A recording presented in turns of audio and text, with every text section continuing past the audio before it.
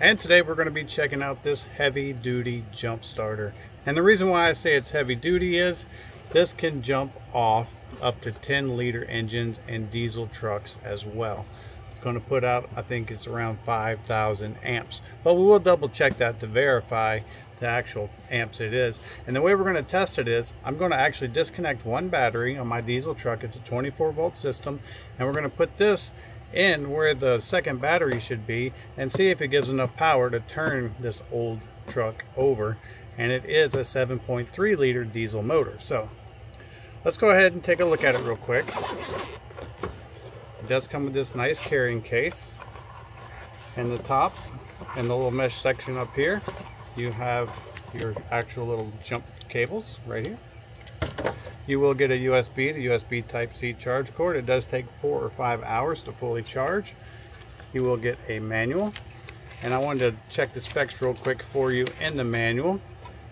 It is a 74 watt-hour battery, 12 volt, 5,000 amps. I did remember correctly.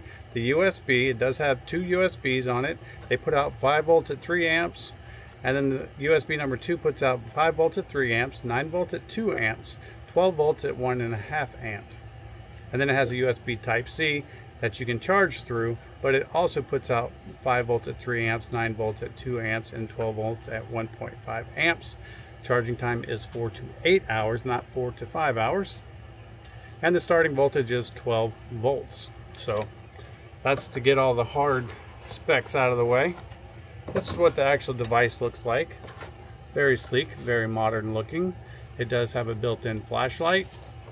The port on this side right here is the one that you flip up to connect your jump starter to, and I'll show you that in just a second.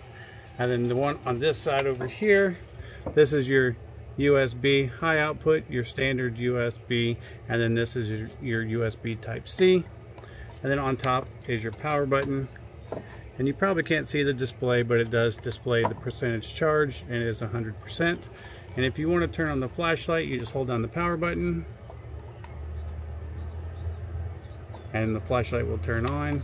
And then you have strobe, SOS mode, and then off.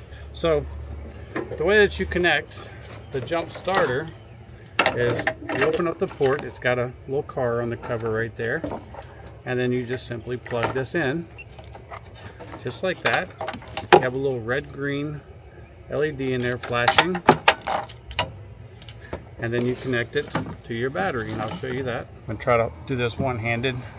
So this is my negative terminal. You can see I've disconnected it because this is how we're going to test it. And I'm going to connect this right here to that terminal, then I'm going to connect this to the positive terminal just like so. I have no idea if this is actually going to work or not, but we're definitely going to try it. So let me get this repositioned. I hope it doesn't fall over because the engine will shake whenever I try to crank it up. And now I'm going to go turn the truck over.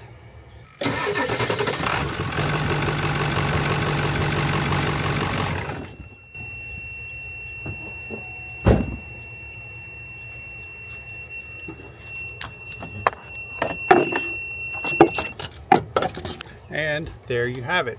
The device started up this old Ford truck, big diesel motor, minus a battery with no issues whatsoever. How cool is that? And for those wondering if I could start the truck on just one battery, here is your answer. The battery is still disconnected. Let's try to crank the truck again.